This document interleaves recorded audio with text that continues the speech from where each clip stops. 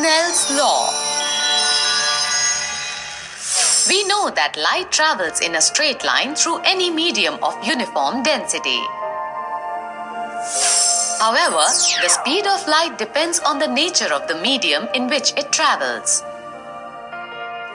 Distance moved by light in a given time in different media.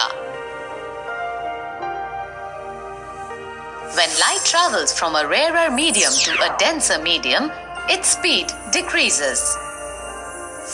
Whereas, speed of light increases when it travels from a denser to a rarer medium. It is due to this change in the speed of light that the ray of light bends as it goes from one medium to another. Thus, the change of speed of light as it travels from one medium to another is the cause of refraction. Refraction occurs right at the interface of the two media, and the angle of bending of a ray would depend upon difference of speeds of light in two media.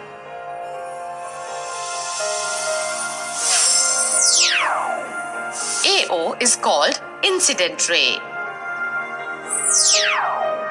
OB is refracted ray. NON dash is called normal to the plane surface XY, separating the two media. Angle of incidence represented by I. Angle of refraction represented by R. Angle for refraction R is never equal to angle of incidence I except for normal incidence. The incident ray, the refracted ray, and the normal at the point of incidence all lie in the same plane. In fact, the ratio of sine of the angle of incidence to the sine of the angle of refraction is a constant for the light of a given color and for the given pair of media. This law is also known as Snell's law of refraction after the name of its discoverer, Willebrord Snell.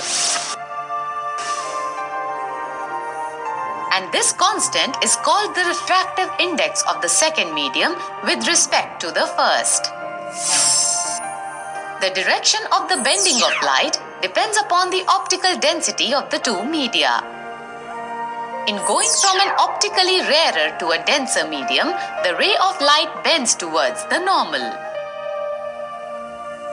When light travels from an optically denser to a rarer medium, it bends away from the normal. When light is incident normally on a boundary of two media, no change in direction of light occurs. No refraction occurs at the boundary that separates two media of equal refractive index.